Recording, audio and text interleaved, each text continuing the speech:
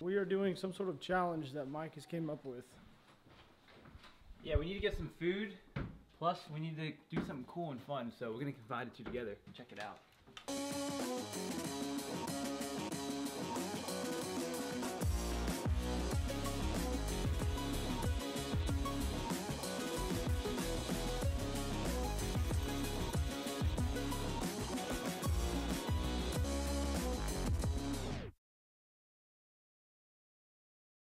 Fishing. Well, take number 2. Huh? Use those. Do it. You gonna use those? Yeah, heck yeah, I didn't even see that. Hell yeah. Oh, these are only $1.84. Fish don't know the difference.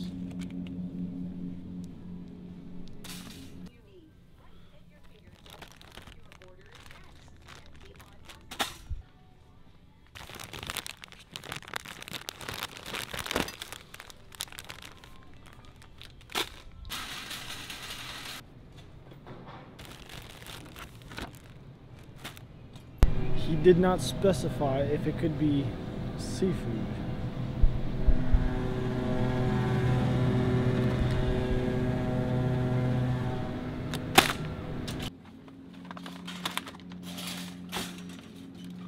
What up? So we've got a customer in training right here. How's your selection going right now? Dude, I got you beat. You got me beat?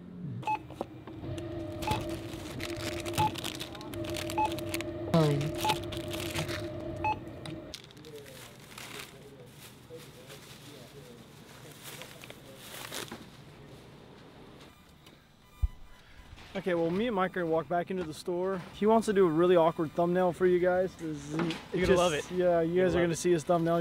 You're gonna refer back to this video and be like, now I know why it's awkward.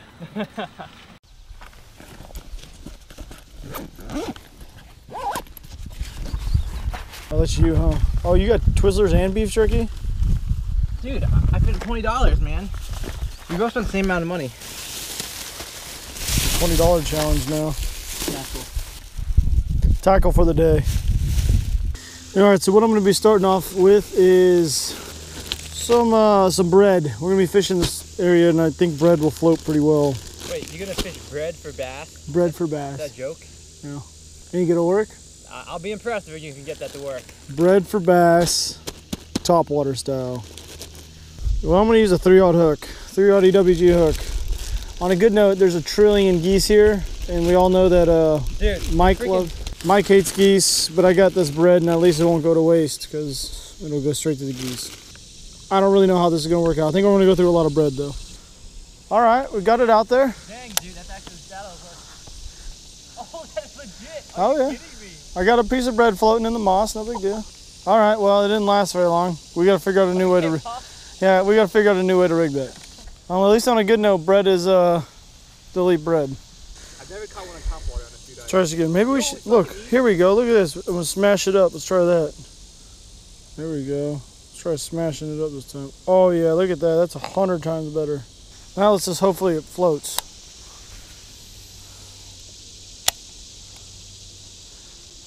Maybe I can get it to float, I don't know. All right, I'm gonna switch over to the hot dog. We're just gonna throw it in there and let it sit.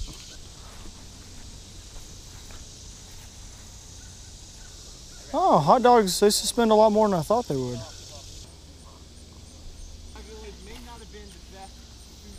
All right, well, hot dog isn't working. Let's switch to shrimp. All right, let's try this. Hot dog kept flying off.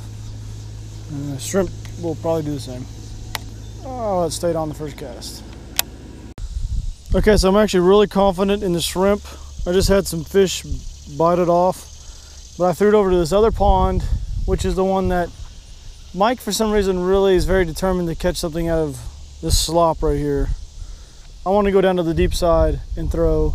I promise you, I am very confident that we're going to catch something off one of these food items today. Shrimp, definitely, because I can work. I was just working it back like a jerkbait and it was actually working. It was kind of crazy looking. And then I saw this water so clear, I saw a fish come up and rip the tail off.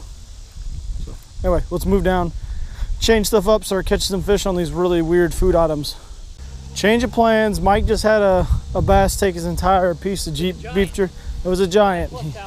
Giant something. So I'm gonna go with this. He's using Slim Jims. I always love and enjoy doing these challenge videos with Mike. That lay down over there? All right. I want to see you pull something off of it. Man, mine doesn't move. Man, that thing moves through the water pretty good. Oh yeah, dude. That works better than actual baits I've seen that people pay $5 to $10 the fish for. came up 3 times to hit it. Three times he came up.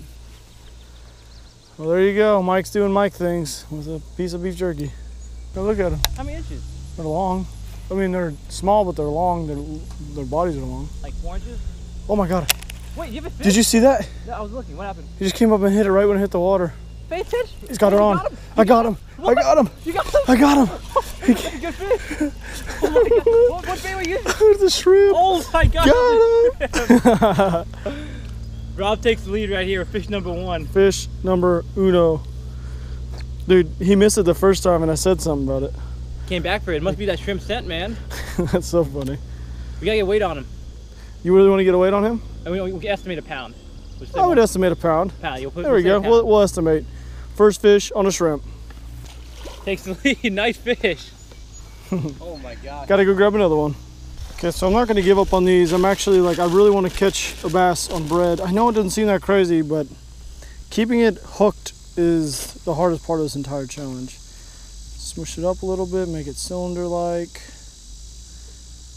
Let's give it a shot. We're gonna Texas rig this. Excuse me. Oh my gosh. It's already Texas rig. We're gonna make it weedless.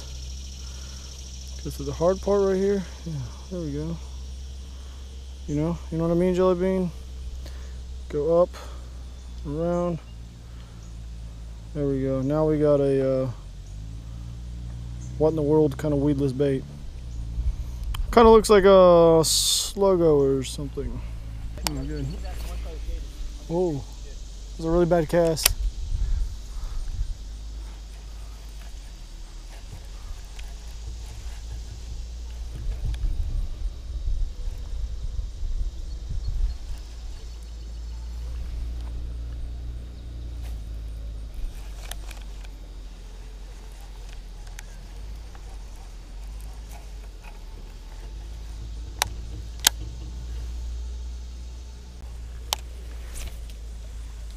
All right, well, bread is, we're done using bread for the day.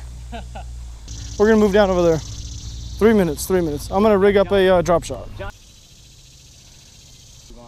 Oh, secret bait? How secret's the bait? Gary Yamamoto would approve of this bait, man. Bet Really? you guys what's up. You're a genius picking that bait, man. Oh yeah, there we go. Look at him. They're going Look at crazy those over little that. bluegill right there. If you get that in front of a bass, it's all over. Man, I wish I picked the shrimp. We're gonna win it with the shrimp, boys and girls. Oh, he's got it.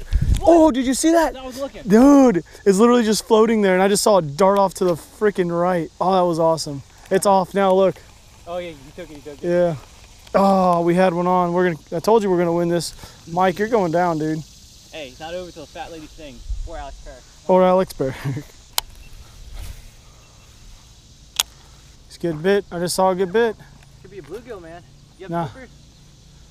Do I have the clippers? Yeah. No, I didn't take the clippers. Dude. Are they back there? Right back there. He's getting bit by something right now. He's getting destroyed by bluegill. Mike just randomly yelled my name and said, "Help me." I don't know what that means. I hope he's cornered by like a bear or something. Not really, but come down there, but don't come too close. That sounds, huh? That doesn't sound very good, dude. I'm trying to figure out what am I looking for. Keep going. All right, slow down. Two more steps. Oh my God, are those bees? Yeah, so I didn't realize it. I was stepping on a swarm of wasps, and I dropped my bag in the middle of the nest. And see all these holes? There are wasps coming in and out of these holes the whole time. So I need to get my bag. Mike's bag is literally stuck In the middle of a bee's nest. Look at all those bees right there. Those are nasty looking bees.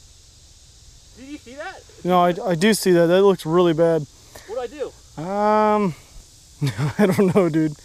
Look All at right, the bees there are. there are tons of massive wasps. They're huge. Huge wasps, and he's got his bag stuck right in the middle of the wasp nest. Let's just hope that there's not any attached to your bag. Dude, they're so big. That's what she said. Dude, you got one on your left leg, look. Oh, it's Shit, dude. Look, dude. Did you see that or no? What? What? Was it on my leg? It was like literally like on your shoe. Dude, don't scare me. I got so close. Now I gotta go back in there. You got it. You got it. You nervous, Mike? You literally, I saw that. You stood right on the hole. He shot out. Yellow flash, baby! We got it. We got it, boys. Woo! Mission success. Wait.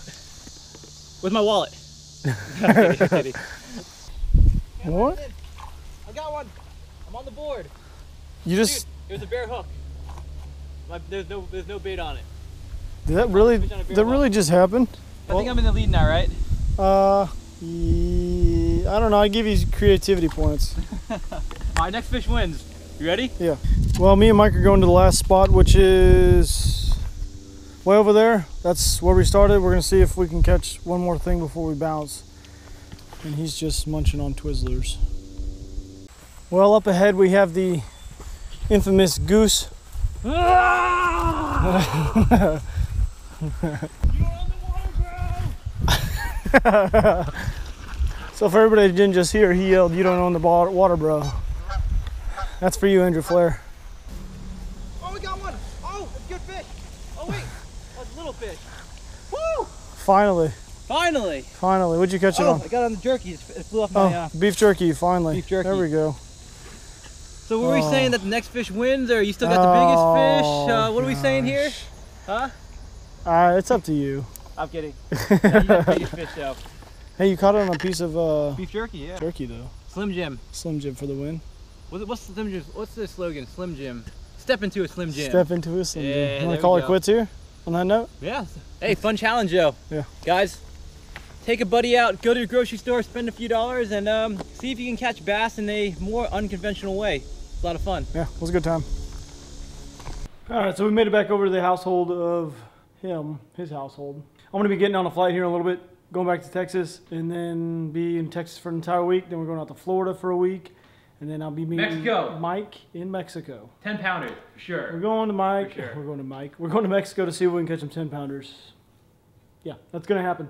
So literally it's all Texas, then Florida, and then Mexico, back to Texas. It's going to be a good time. So other than that, I will see you guys back in Texas and tomorrow morning at 9 a.m. like usual.